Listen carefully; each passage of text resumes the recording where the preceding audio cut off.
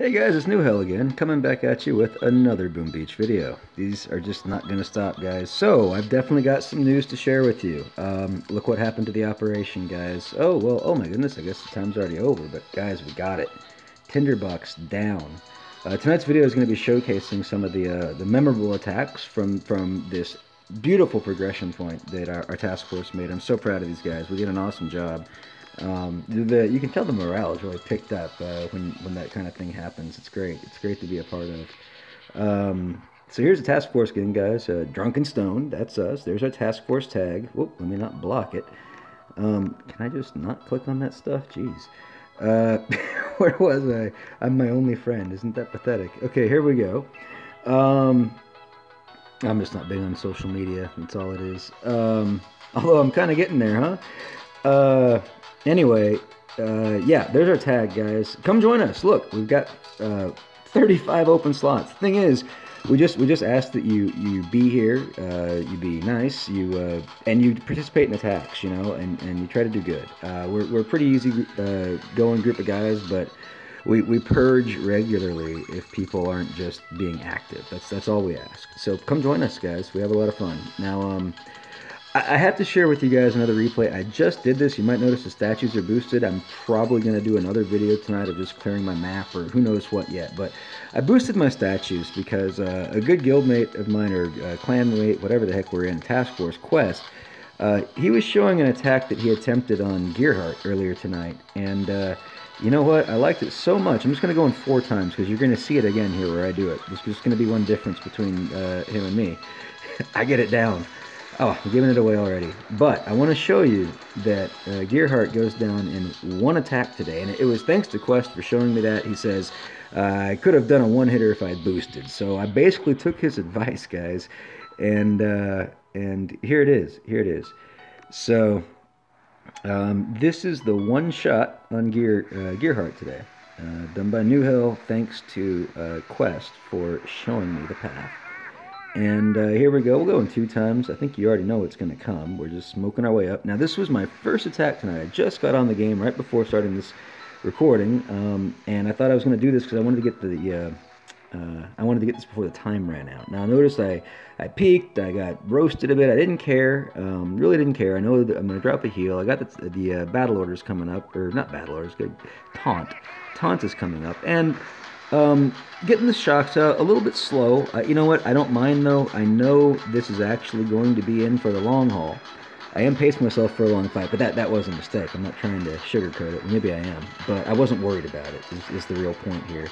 And there's another heal that goes down. You see, we're just trying to keep as many warriors up as alive. There was another taunt that went out as well. Bullet is getting really low. He's so hard to see with all his smoke and fire and everything. I kind of wish they'd fix that because his health bar is a very important thing to be able to pay attention to, and I don't like how the graphics of the defenses can get on top of that health bar. I really think that that's something they should fix in an update. I hope they do, because that would be a really nice quality of life improvement for his life. But you see, guys, look, it goes down. 1 shot. 1 shot on Gearheart. You know, all those people that like to play Zukas and everything, it's great. Zukas are awesome. I know. But the game has changed now. Bullet is here, guys. This taunt is amazing. Bullet and warriors are like, peanut butter and jelly. What can I tell you? What can I tell you? But what I really want to show you is I want to recap just a couple of these attacks. I want to go into actually the first one I wanted to hit was Quest's attack last night. I showed the aftermath of his attack. Well, I want to show you how he got it done. It was a team-ed with Bullet, I believe. So he's opening up with double shocks. He's very afraid of the grapplers. I would be too. I really hate them. And it's such a heavy price to pay when you're rolling tanks because it's so many cargo spaces. There's eight cargo spaces or 8 troop spaces for a tank. So that's like he gets like an 8-for-1 special when he takes a grab on a tank. So I totally understand, the trepidation there. I'm the same way. But look at that. He takes both of them out. So now he's clear. Now he's doing his team ed thing, working out, farming some GBE. Everything's quite well managed, just going with the flow at this point. He's dumping the GBE on the notorious shock blaster up there. We don't like those things. Nobody does. Well, smoky troops tend to not care as much, but they can eat up anybody or anything. It doesn't matter what you're bringing. Unless maybe you're bringing a bunch of riflemen or something, then maybe it's a different story. But I digress, guys. Look at this. He's moving in. He's just methodic, clearing out the whole base here. Well, the opening it up for the subsequent attacks.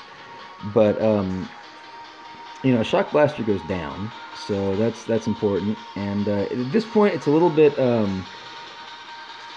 You know, we're just going to go in 4 times, just because the action's getting slow because of the shocks, basically. So, but that's just the way it goes. I'm sure his GBE was extremely low. It always is at this point in the fight, you know. But that's when you're doing a fight like a team net or something too. You really need to pace yourself for the long haul, for the 4-minute fight, and you should always be aware of that. You need to use all the time effectively. And he did a great job. And notice he did a retreat right there, but it was only because he had nothing but medics. That's fine. That's actually perfect. You know, save the medics, guys. I kill them all the time with my bullets. Best combo that I use. But as long as if all your offensive troops are down, that's exactly what we expect. You can retreat at that point, but nobody ever retreats until all their offensive troops are dead. So a very good attack by Quest on Strange Attractors. Let's show you the follow-up by Grant Us a Wish. Also coming in with a T-Med, and here we go. We'll take this on 4 times. And yep, working on that shock launcher. Like I mentioned last night in the previous video, it's basically all that had to go down here was the shock launcher and the rocket launcher. And I mean, just, you know, it's pretty obvious, right? Looks like that's what he was going for, yeah, and that's exactly what goes down. It's just a matter of time on this. I don't think there's anything too much to observe. He's out of range of the grapplers. The cannon's going. I think you guys know what's coming next. So so basically, that's all you got to worry about on these things. And I think as we go forward, we'll find that we'll have some more interesting content to share with you. Now, sorry, I was having to change the music there. A little bit of a weird thing happened. I'm not quite into video editing yet, so I'm trying to do all this stuff live, guys. What do we want to see? What I want to see was ribbon cable, because you know what? That's what we left up last night. I haven't even watched this yet, so let's watch it together. Looks like we have another Noah's Ark attack coming in by J-Rock here. He's going to open this up with the Noah's Ark. Now, this guy, I'll be honest, he is, like, I thought he was a bit different by using this style of attack, but he promotes this attack. He promotes this like I kind of promote my Bullet's best attack. He is a real fan of this. I'll tell you what, there's more than meets the eye to how he pulls this stuff off, because I have a feeling we're gonna see something pretty good with the Noah's Ark. Each troop kind of has their own role in this configuration. As he's coming in, of course, you got to shock that huge battery of shock launchers. That's going to tear up any troop. I don't care what you're coming with. That thing has to be shocked. He's working it, though. You know, you got those cryos, keeping him cold, keeping him slow. So now he's just kind of relying on the cryo ability there. And you got the medics in the back to kind of supplement, give some little spot heals here and there.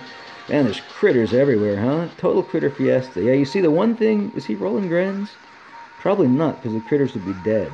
Or maybe his Grens are dead. But yeah, you see, Grens are usually the death of critters. That's a whole different topic I want to get into in a future video of how to use critters with Grens. It's a problem I experience a lot. But anyway, Grens are not here, so critters are safe, but there's going to be mines everywhere too. It's another cost you pay without having Grens. But the critters will take care of the mines, and he moves right in. Now look at this, he's working on the, oh, I see what he's doing. He's going to come over here and take out the shield generators. So that's a good call. Now the shock launcher over here is doing some work to his troops. Again, I would imagine GBE is low. We're already under the 1 minute remaining mark here. This is a great fight in the sense, look, he's going to go the distance. He's going to pace himself the whole way, guys. That's what I'm talking about. Like, everyone is Zuka this, Zuka that. Now, I know. At the higher levels, that's the only way to get it done. But at these levels, anything goes. And that's really the best, because that's what inspires creativity. And to always be locked into the same troop combo all the time gets a little bit, like, old and boring. I can understand why people get burned out. You know, I can understand why YouTubers get burned out. If they're doing the same stuff over and over again, it gets boring. Come on, it's just natural. So I like how we kind of keep it fresh and lively here, but we always push for progression. You know, we always push. We need more members, though, guys. So please come join us. If you know, the thing is, anyone watching these videos, I know you're gonna have people, and you're gonna be very committed to the task force already. You have to be committed to the game to even care about it as much to find some obscure YouTuber like myself. But I'm gonna plug the guild either way, or the task force either way, and it's all good. You know, come join us. Now here we go. We're watching Al Capone's attack, the follow-up attack here on Ribbon Cable. He's coming in with a lot of heavies. Like, he's going heavy, heavy Zuka. With brick on the side, huh? Well, it's actually right in the middle. Now, those Zukas are going to take a low, oh, good little flare. Now, where's he going? I hope he doesn't take too many losses on this reflare, but some smoke might have been advisable here. But you know what? He got up there. The most important thing is the Zukas, okay? That's the DPS. I don't know what happened to his heavies. I think his heavies just went on vacation or something. All those heavies that we saw are gone, guys. Let's go to 4 times. He's doing some GBE farming. Worked on the shield generators. Those are down. So the shields are down. So first attack, open her up quite well. Shields, the first big battery of shields go down. Al Capone comes in, gets down the second part of the shields, and creates another hole. I think we know what's coming next. But this was the one that did it, guys. This was our progression point. This was done by Senkina. Never sure how to pronounce these names. I always read them in my head, but now I'm actually having to say them. Here we go. Gonna go on 4 times. Another heavy Zuka layout. By the way, you know, I mean, we got the tribe boost this week, guys, so it kind of makes sense to use heavies and Zukas too. I mean, when it makes sense. But here, it's just you know, we're just gonna polish this off, and we're gonna call it GG. And here's where we've progressed. So great job to everyone in the task force, and I look forward to our next one, guys. As always, for you people watching the video, thanks for watching. It is Boom Beach Month.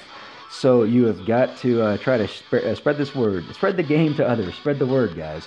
Share this with your friends. Try to get them to download it over the holidays when you're there with your family and stuff. Because we got to keep this game going. You know, Supercell doesn't seem to be doing advertising on it right now. So we've got a really good core group of, good community, a good core group of people. We've got lots of task force, not just like this that I'm in, but I'm sure there are others, okay? And we got to keep that going. And it's important to have new interest as well, though, because you know some of these members will fade off over time. So the only way to keep something going is to generate that interest. So that's why December is Boom Beach Month, and that's why you should really do your best to support it, promote it. Just try to get a friend to download it. Maybe they like it, maybe they don't. Whatever. Just get them to do it, spark that interest again, because it's going to help all of us that care so much about this game to keep it going even longer for you guys. That was a lot to say. But anyway, as always, have a great day and be kind to others.